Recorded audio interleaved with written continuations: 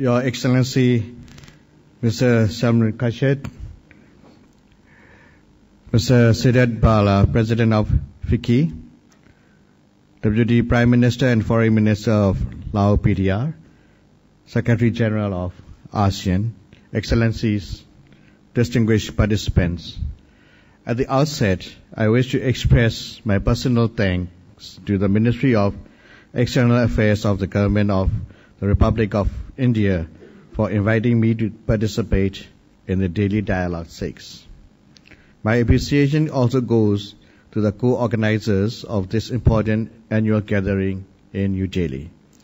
The Daily Dialogue plays an important part in the ASEAN-India relations.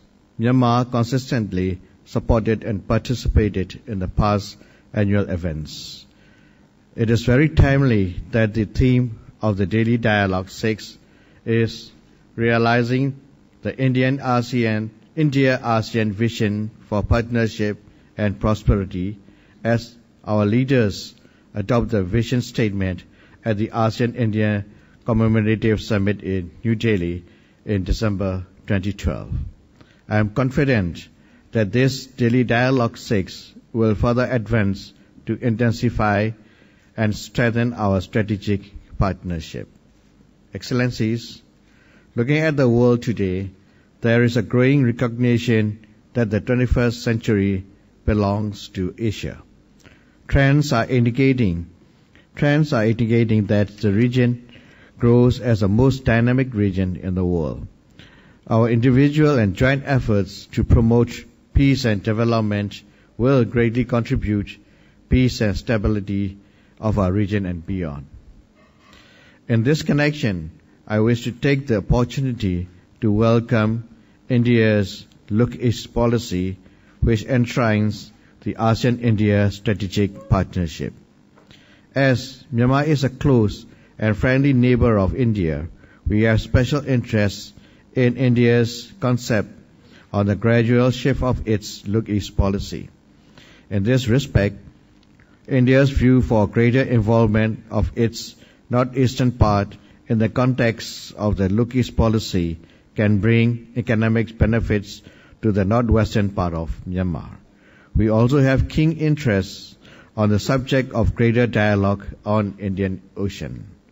In the area of political and security cooperation, ASEAN appreciates India's role in sharing the same vision of peace, stability and prosperity in the region. India's accession to the Treaty of Amity and Cooperation in Southeast Asia in 2003 reflects India's support to ASEAN's vision of peace and security. ASEAN commends India's active contribution and consistent support to ASEAN and the ASEAN-led mechanisms such as ASEAN Plus One, the ARF, EAS, and ADMM+. Excellencies, allow me to briefly touch upon Myanmar's ASEAN chairmanship in 2014 and its priorities. We are privileged and proud to take the important task of leading the regional organization. Entrusting the chairmanship is regarded as a recognition and support of ASEAN member states, dialogue partners, and the international community to our reform process. As the chair of ASEAN, we are dedicated to effectively implement the role of the chair as prescribed in the ASEAN Charter. Furthermore, Myanmar will contribute to uphold the centrality of ASEAN in the evolving regional architecture and will promote friendship and cooperation with the dialogue partners and international and regional organizations. We'll also increase efforts towards the full implementation of the remaining tasks in realizing the ASEAN community by 2015. We'll work for a smooth transition for the ASEAN community that will emerge in 2015 during our chairmanship. We'll work closely with the ASEAN members to meet the target of the ASEAN community blueprints and will further promote ASEAN's external relations with dialogue partners and development partners. Excellencies, I wish to apprise you our priorities in 2014, which will complement the successful realization of the ASEAN community. As a member of ASEAN and the United Nations, Myanmar will lead ASEAN for the full realization of the Millennium Development Goals. Another priority area is to strengthen and promote the small and medium-sized enterprises in our region. It is indeed a prerequisite for integration process as well as for sustainable development of the region. We will promote public-private partnership for infrastructure development in the region. PPP initiative is aimed at attracting the private sector in the implementation of the Master Plan on ASEAN Connectivity. We will also accelerate the equitable economic development in the region, which is one of the key characteristics of establishing the ASEAN Economic Community. At the same time, we will continue our efforts to narrow the development gaps within and among the member states and accelerate regional integration endeavors. As our region is prone to natural disasters, we will strive for the establishment of a disaster-resilient community and collectively address the impact of the climate change. Myanmar will also address the environmental issues in close collaboration with our dialogue and development partners. We will accord special emphasis on the effective and timely implementation of the Master Plan on ASEAN Connectivity. Following the decision made by the ASEAN leaders last year, Myanmar will closely work with ASEAN member states to develop the central elements of the ASEAN community's post-2015 vision. Excellencies, now let me share my thoughts on the full realization of the ASEAN-India vision for partnership and prosperity. We have established a strategic partnership at the 20th anniversary of our ASEAN-India Commemorative Summit in December 2012.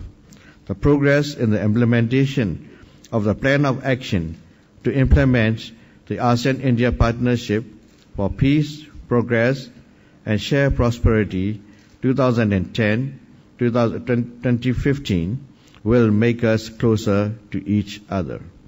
India's support to initiative for ASEAN integration is benefiting the ASEAN community building efforts.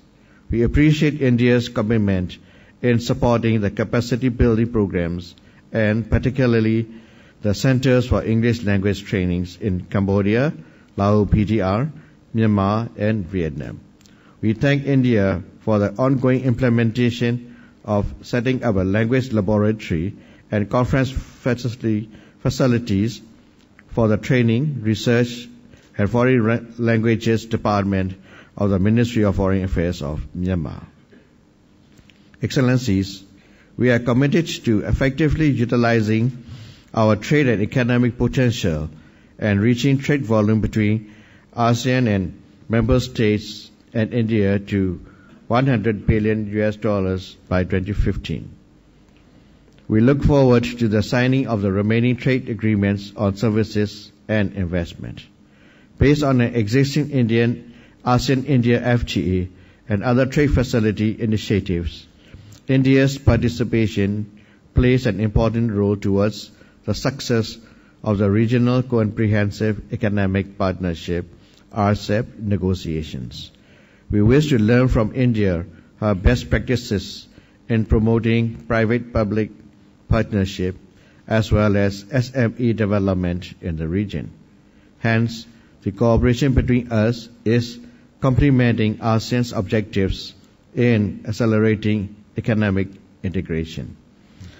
ASEAN and India can foster cooperation and share technologies, know-how, and good practices in agriculture and energy sectors to address the food and energy security issues. Excellencies, one important area to realize the vision statement is to strengthen and further advance socio-cultural cooperation. As we share many similarities in history, culture, and tradition, we should promote people-to-people interaction and cultural exchanges, especially among the youths. ASEAN and India can also address the emerging challenges such as climate change, natural disasters, as well as traditional and non-traditional security challenges. Excellencies, as Myanmar is situated in a strategic geographical location linking Southeast Asia and the South Asia continents, we attach great importance to the connectivity. We appreciate India's active participation in the implementation of the Master Plan on ASEAN connectivity and her innovative initiatives to further enhance air, sea, and land connectivity with ASEAN. The inaugural consultations between ASEAN Connectivity Coordinating Committee, ACCC, and India took place in Indonesia in June 2013, shows India's commitment to regional connectivity. We welcome the initiative of India to invite the representatives of ACCC to India. We also welcome India's commitment to develop Maegaon India Economic Corridor, MIEC, connecting Southeast Asia and South Asia. We look forward to see the completion of the highway project, which links India with Laos, Vietnam, Cambodia, and Thailand through Myanmar. This is the expansion of the trilateral highway projects that connects India, Myanmar, and Thailand. Furthermore, Kaladan multimodal transport project between Myanmar and India will also promote transport and trade as well as transport linkages with other countries in the region. The ongoing Special Economic Zone projects in Chaopshu, Tilawa, and Jawe will also bring great benefit to further enhance connectivity in the region. Once they are operational, our region will be more connected and business will thrive in the region. I wish to take this opportunity to invite Indian business community to do business in Myanmar. Excellencies and dear colleagues, as the chair of Myanmar, we have successfully hosted the ASEAN Foreign Ministers Retreat in Bagan in January. It was a good start for us, and we discussed how to develop the ASEAN community post-2015 vision, among others. We also successfully hosted the third Bay of Bengal initiative for multi-sectoral technical and economic cooperation, BIMSTEC Summit, and 14th BIMSTEC Ministerial Meeting in Naypyidaw from 3rd to 4th March 2014. In conclusion, during our chairmanship, Myanmar will try its best to promote friendship and understanding and to resolve the differences among the member states and also with our dialogue partners. We are confident that with the support of our fellow member states and the dialogue partners, especially the Republic of India, we will reach our goal of achieving a peaceful and prosperous community. I thank you.